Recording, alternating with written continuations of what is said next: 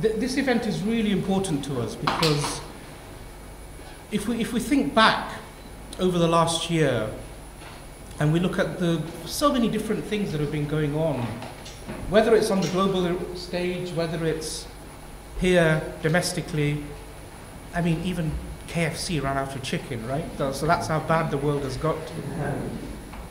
But when we look at what's happening with Russia, what's happening with Mr. Trump, all of the geopolitics that's changing around us, all of our anxieties around Brexit, and we've seen the tragedy of Grenfell Tower, terror attacks, so many things that are there on our landscape, some quite far away, some right on our backyard, in our backyard. And all of these things challenge us, all of these things make us, provoke us, and they make us think about our lives and what it means to be Muslim and what it means to be a citizen of this country and to live in our society.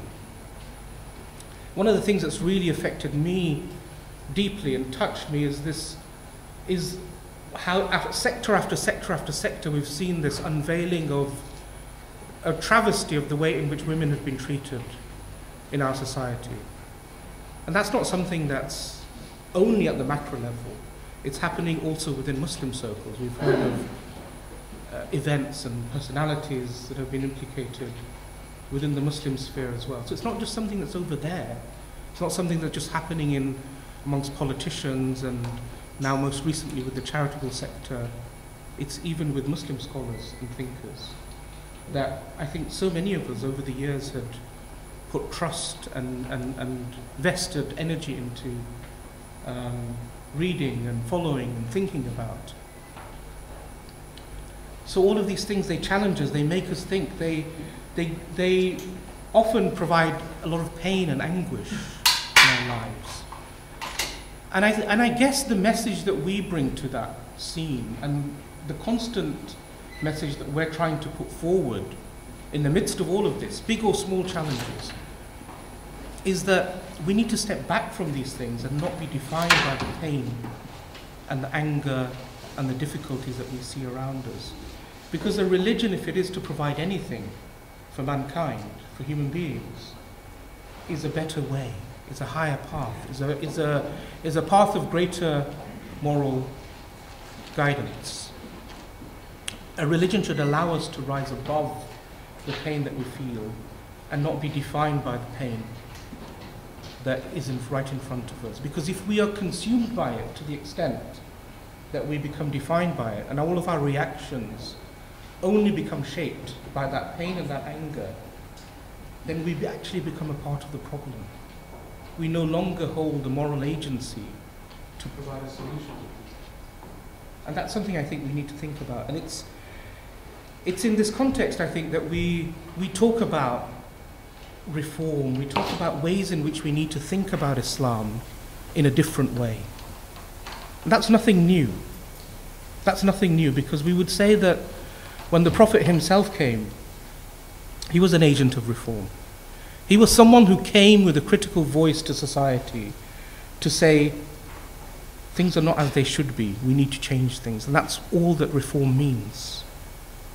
If you go back to its Arabic wording, the term islah means to make whole, to bring something back to its wholeness.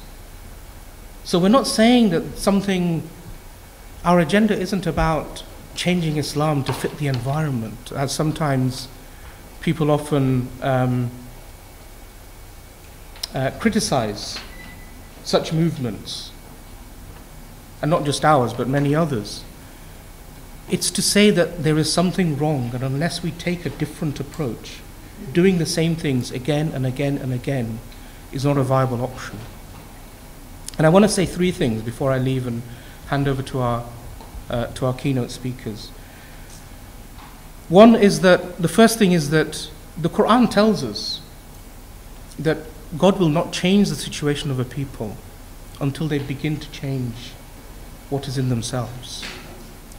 And I think this is the vision that the Quran often puts out to us, and the challenge that the Quran puts out to us, that yes, you want to see society made better. Yes, you want to see things different. Yes, you want there to be change. But you are a part of that society that you're critiquing. And unless you start with yourself, unless you're able to change at least the things that you have dominion over, that you have power over. I may not be able to control Donald Trump's tweets, but I can control my own tweets. And unless on that very small scale I can change my own behavior, then I have no hope of changing all the big things around me. So starting with ourselves.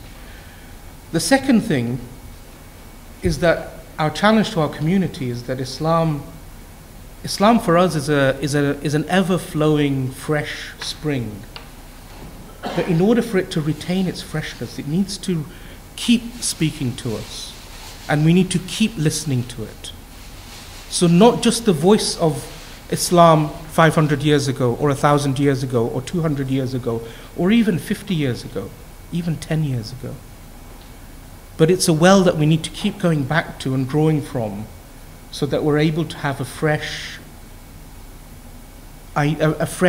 take on that religion, on that eternally valuable and valid religion. And that's the challenge, I think, of reformers to our societies, that we need to keep reading Islam, keep interpreting Islam, because a religion is nothing but human interpretation. And so we need to keep going back to our interpretations and asking questions. As the environment changes, becomes more complex, adapts, we also need to go back and interrogate it further and further. And the third point I'd like to make, that when you look at the diversity that we have in this program, when you look at the people sitting in this room, the challenge for us is so great that us Muslims shrinking into a bubble and thinking about Islam just for ourselves, amongst ourselves, with ourselves, is no longer a tenable way forward. The challenges are so great. Maybe they have always been thus. But we need to open up our doors and ensure that this conversation on Islam is something that everybody has a stake in.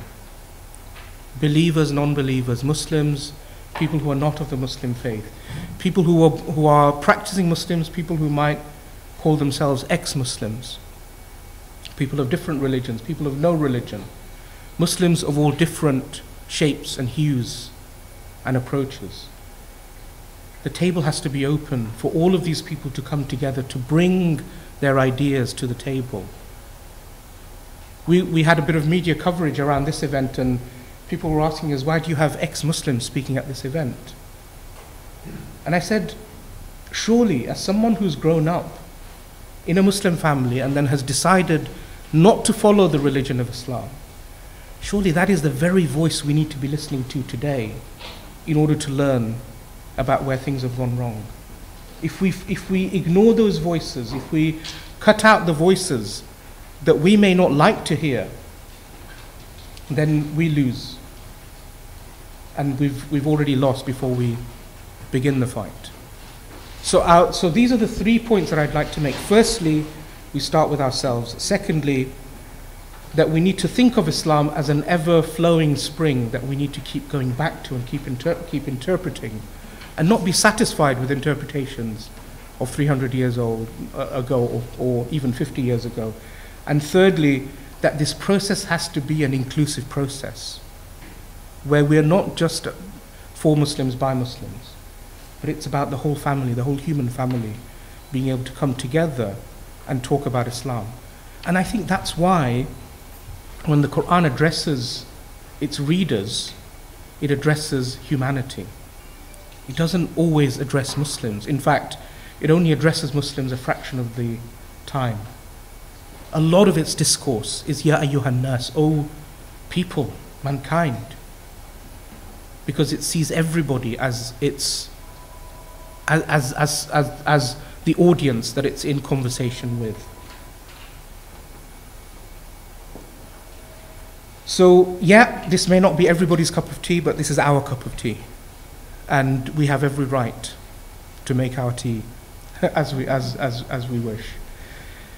So with those words, I'd like to thank you for being here. I look forward to 2 days of really interesting and exciting topics and conversations and discussions.